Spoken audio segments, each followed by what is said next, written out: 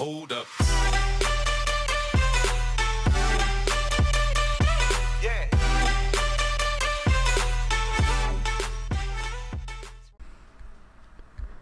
What's going on, guys? Mr. Clasher here. Welcome back to another Clash of Clans gameplay, and today I have a Clan Wars recap. So you guys watch my Clan Wars live raids, and now this is the Clan Wars recap. So the first one is by Loco Steve, aka Steven Main.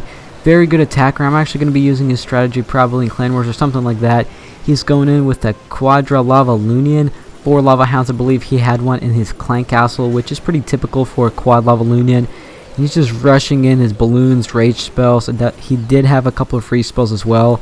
Now, I think single Inferno Tower would be good too, because if you think about it, it takes a while till it destroys a hound, and by the time the Inferno Towers destroy 3-4 hounds, I'm pretty sure the balloons will probably make it to the Inferno Tower and kill it. Or if they don't make it, it'll be pretty close, clearing up the most defenses near the Town Hall. And this is his attack strategy. Most Clan Wars is he's going to go in Lava Lunian, just going to take care of the base. Now the skeletons do trap him. I guess I could say hold him off for like a couple of seconds, but they're going to destroy the Town Hall in a second. Now for a second I thought they were going to go on the outside, which would have been really bad, and we really did need stars this war, because this Clan War was actually fairly not easy for us, as we had very sloppy attacks by our clan members. But anyway, this looks like a 3-star. Now, if that Archer Queen would have distracted them, that would have been pretty dang bad. Anyway, the second attack is by King Aiden, and looks like, actually this is not an attack, this is a defense by King Aiden, and this is a pretty good defense. Now he's got different war bases, but I think this is an anti 3-star Town Hall 9 base. At least for the most part, it looks really good. So this attacker is actually putting in a couple Hog Riders on each of the sides, and I think he was just checking for giant bombs. Unfortunately, he's going to drop a free spell in just a second, and he did not take care of that air defense, which I think he was going for. I think he was going to go for both of the air defenses, but I'm not sure why he did not take the clan castle troops out. Does trigger a bomb, I think, or something, or a mortar hit the archers, I think. Yeah, and he is attacking.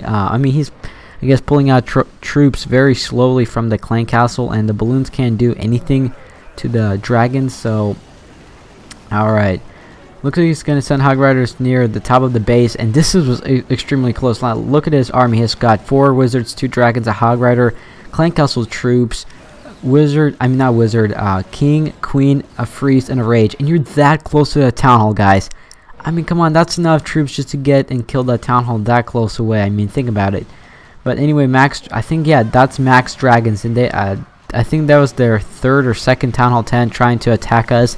And this was towards the end of the war, where they actually needed to get stars, because it was a very close battle, and they did not touch my base. But this was our second player, King Aiden 21. Look at this. I would have honestly saved that ability, but the queen is going to be so close of getting the Town Hall. Unfortunately, falls short. Only if he would have saved the Royal Cloak, the player definitely would have been a 1-star for sure. But you know, there was no Iron Cloak, so that was a pretty good raid by, pretty good defense by King, and pretty bad raid by War Not So Hard. I actually did attack him and 1-starred him. I was very close of getting a 2-star on him. Very close, but I didn't. The next attack is by LRW. Now he has Go Wipe, and he's practicing with Go Wipe attack strategy. Now what I would suggest is spreading out the golems. At least when I do Go Wipe attacks, I'm actually going to start doing air attacks, at least practice them, because air attacks are pretty good and usually pretty easy to 2-star other Town Hall 10s.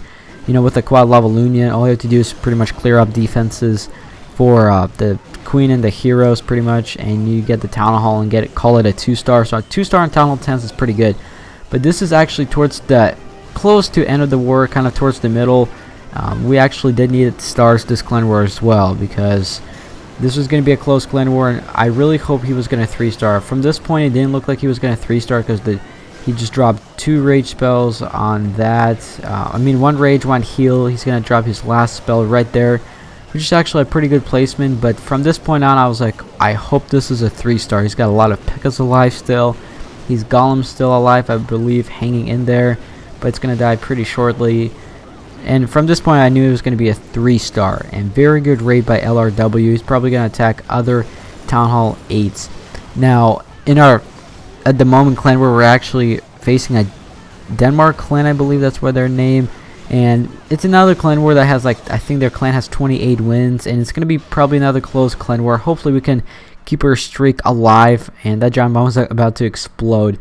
But to finish up this clan war recap, just my second account, I always put my second account in for clan wars. I take care of the of that air defense by 3 lightning spells and almost the air sweeper, almost.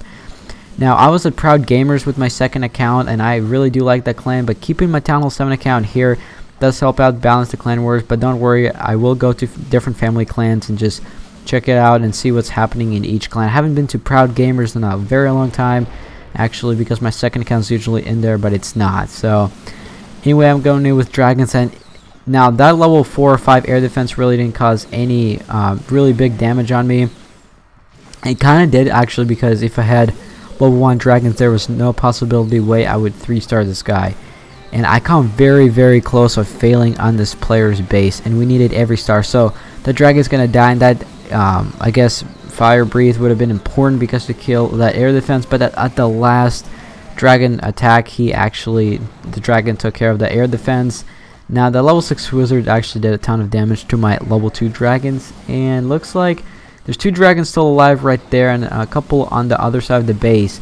Now I was deciding where should I put my king and put my CC troops, and inside my CC troops I had some max, I don't know if, yeah, I think I had max wizards by Hyder, I think he donated. So very thank you. Without those wizards, you guys will see I would have failed. But anyway, hopefully you guys did enjoy this video. Make sure to leave a like, comment, and subscribe. And this was a pretty clutch 3-star, and you guys will see the score of our clan war in just a second. But hopefully the audio wasn't so bad cutting off, guys.